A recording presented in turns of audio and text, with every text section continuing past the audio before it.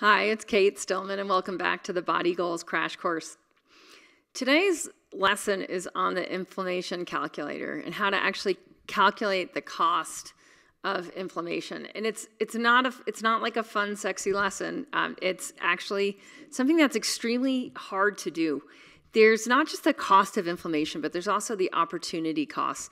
For some people, again, if we look at like too much on the mind, there's opportunity costs in terms of what is the cost of anxiety? What is the cost of depression? What is the cost of irritability or of the mental stressors? On the too much in the body, it's actually a little bit easier to measure in terms of how much does it cost to carry more weight. And with weight in the holistic perspective, the holistic health perspective, weight isn't neutral.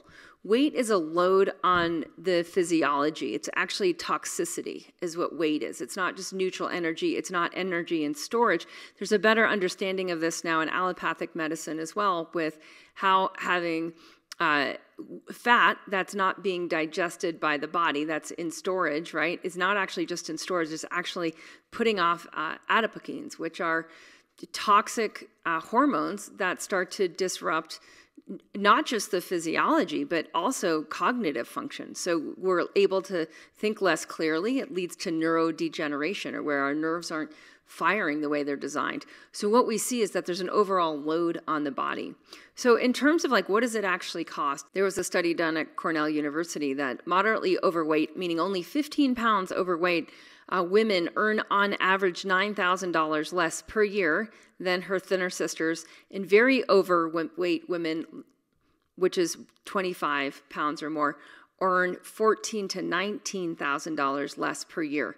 Now that cost, if you think about like what that cost actually is it's a cost that it's a year over year cost. Now, I don't know about you, but if I'm getting smarter and better at doing my job, I want to have a raise year over year. And as an employee of Yoga Healer, I give myself a raise based on my performance, right? So performance-based pay. So part of the problem is there's discrimination. The other part of the problem is that because cognitive dysfunction happens with inflammation, with chronic inflammation, we're not actually able to perform at the level that we might want to be able to perform at. And that's really scary. So the other thing, I'm going to read a little bit from Forbes. This is a Forbes magazine article on employers' concern around the cost of obesity in the workplace. So in the United States, about a third of adults are obese, about another third are not obese but are overweight, and about a third are at optimal body weight.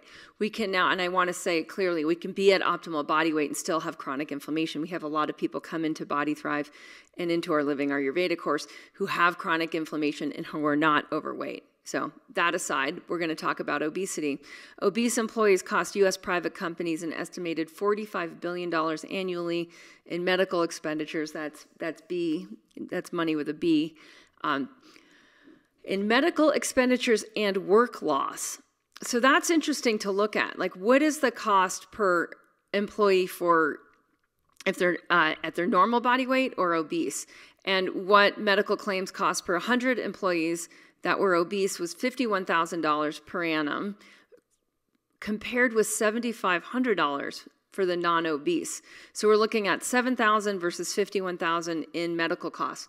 Now, medical costs are one thing, and you might, even if you have chronic inflammation and you have good medical coverage, you might think it's not really costing me anything, but it really is. It's costing your quality of life. It's costing you how you're experiencing yourself every day. And there's articles when I was doing some research on this, just in terms of like, what does it really cost? Like, can your weight hurt your opportunity costs? And obviously there's these numbers then just in terms of the discrimination.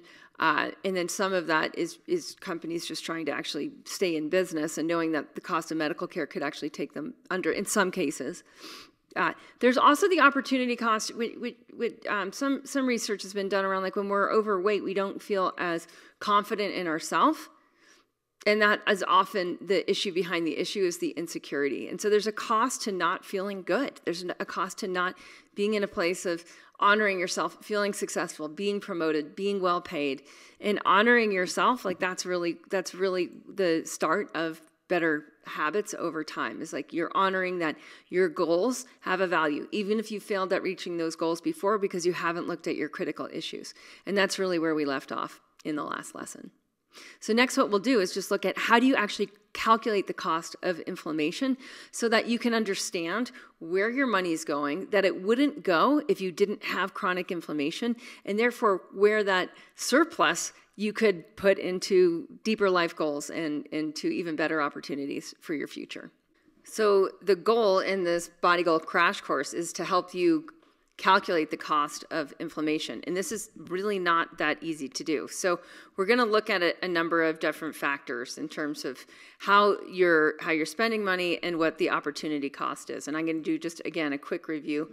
So inflammatory disease, we have 3 out of 5 people dying of chronic disease, right? But then the thing isn't just death, right? It's like how you feel. And so the percentage of Americans with chronic condition in 2014 was at least 1 was 60%, with more than 1 was 42%, and 5 or more is 12%. And these projections are from the World Health Organization are estimated to get worse over the next 30 years. So it's not like we're heading towards better, which means that often our children have inflammation, our parents have inflammation, and we may have inflammation. So we've already gone over the health issues. The emotions of inflammation, overwhelmed, irritability, and blah, they have a real cost. One of the costs, if we just look at the inflamed versus the fasters, is the inflamed, right? So those who have chronic inflammation, they have, and I just talked about this cognitive complacency. In insulin resistance, there's disengagement of adaptive signaling pathways, meaning that the way that our physiology is meant to adapt and signal through our neurology, that becomes more disengaged. Whereas on the other side, and this is looking at the fasters, or people who have the habit of intermittent fasting, which we coach everyone through in Body Thrive, you actually have intensified cognition, you have ketones, you may have heard of the keto diet, that's just a naturally occurring process that happens. You don't have to be on a keto diet. All you have to do is have intermittent fasting, and bam, you get ketones. You get adaptive cellular signaling. So your physiology is way more adaptive. Your cells are able to signal what they need from each other and do their jobs. You have mitochondrial adaptation, enhanced DNA repair, oxidative enzymes, reduced inflammation, and autophagy. That's all happening on the side of what we do at the Body Thrive Habits. On the inflamed side, you have oxidative damage. You have damage to the mitochondria, the little energy producers within your cells. You have impaired DNA repair. So if your cells are going to mutate, right, you have an increased chance of that with inflammation. And you have an excitatory imbalance, meaning that you're in a stress state, you're in a distressed state. Whereas on the other side, you're actually in a eustress state where you're using positive stressors. So on one side, you've got neuroplasticity. On the inflammation side, you've got neurodegeneration and neurodysfunction and suboptimal cognitive function. And you're more vulnerable to injury and disease. So there's a cost to that. And the problem is we don't actually look at the cost. If we see in the emotional body that there's clearer signs of, there's actually a good book called Emotional Inflammation that goes deep into this. The emotions of people that have the eustress habits, one of which is intermittent fasting, is you see stability, sensitivity, focus. You see basically people having a better time and feeling more balanced, more relaxed, more in charge of their own life. And this is important to realize that there's just truly a cost to distress, distraction, brain fog, and overwhelm. So if we go into how do you actually change your thinking, how do you actually change your thinking to change the opportunity so you can step into the opportunity of feeling good and change the result, which is feeling good? Because when you feel good, that actually changes your thinking into how, what else do I want to do with my life now that I can step into more opportunity? And as you do that, it actually changes your opportunity in the future. And that's really why we do what we do in the Body Thrive course, is because, we see massive results, and we see that people really have a much bigger future than they had. All right, so if we look at the inflammation calculator, right, what we're looking for is what are the habits that are working against you and what are the costs of those habits? So I just have some ideas down here. This is something that we see repetitively with people that go through our year-long Body Thrive courses. It saves them money. And where are they finding it saves them money? They find that they spend less money in retail therapy. They're just like wasting less money on just consumerism, just consumer goods that seem fun. When you're in an inflamed state, it gives you temporary relief. Well, when you're not in an inflamed state, you don't need that temporary relief. So you're not like buying more of what you already have. Those might be, for some people, it's clothes. For some people, it's tech gadgets. For some people, it's just, it's more food. And so then there's food waste. For some people, it's eating out a lot. That makes them feel temporarily better, or like they deserve, a reward for not feeling good. And so they put money into things that if they didn't feel bad, they just wouldn't put money into. And that is so hard to do because it's so hard to recognize. Alcohol too, which might be, if you drink a couple bottles of wine a week, or a 6-pack of good IPA beer every week, or maybe a few or whatever, like what you might find is that you don't want to give up those habits, right? So you don't want to put those on the expense side. It's just, if you are feeling really good, and this is what we find, if we were feeling really good, we cut way back on food waste. We cut way back on eating out, just because there's a natural joy of preparing good food for yourself. It doesn't mean you don't eat out at all. It just means that probably way less money into packaged food or processed food.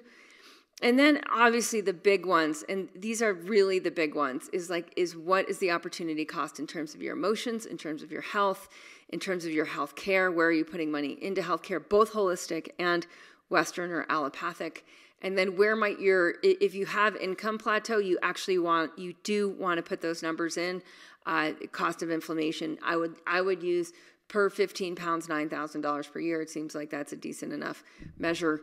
And just start to give yourself a good tally, like find out actually what is inflammation costing you. Our team will also help you with that in the coaching session.